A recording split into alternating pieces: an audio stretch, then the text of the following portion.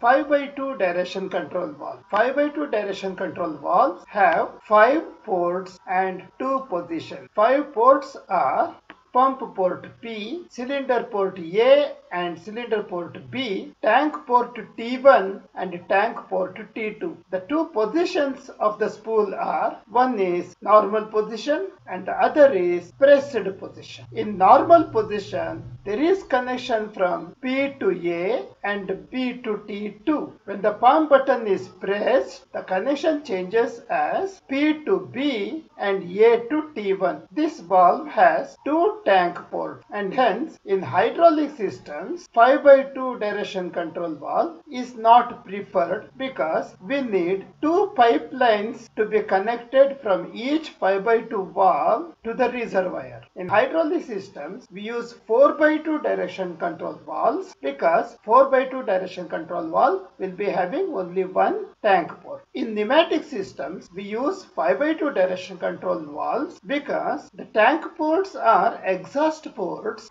The compressed air is exhausted to atmosphere at the exhaust port itself. We don't need return line to be connected in case of pneumatic system. Look at this figure. This is 5 by 2 direction control valve and this is double acting cylinder. This is normal position here. In this normal position there is connection from pump port to cylinder port A and from cylinder port B to tank port T2 so that the fluid flows to head end port of the cylinder and from rod end port of the cylinder fluid flows out and hence the cylinder will extend. When we press the pump button, the spool shifts to make the connection from pump port P to cylinder port B and from cylinder port A to tank port T1 and hence fluid flows to rod end port of the cylinder and from head end port of the cylinder fluid flows out to tank port T1 and hence the cylinder retracts. 5 by 2 rotary spool type direction control valve. 5 by 2 rotary spool type direction control valve has 5 ports, pump port P, cylinder port A and B and tank ports T1 and T2.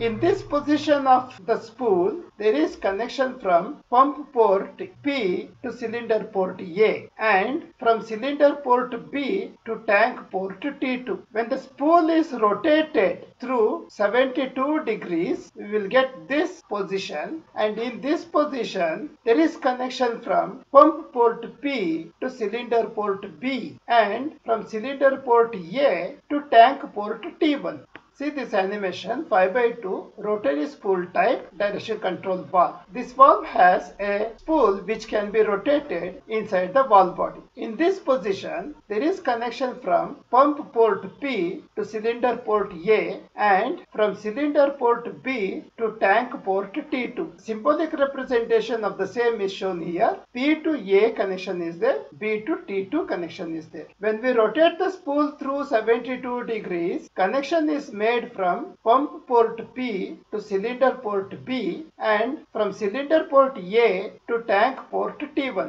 Symbolic representation of second position is shown here. P to B connection is there, A to T1 connection is there.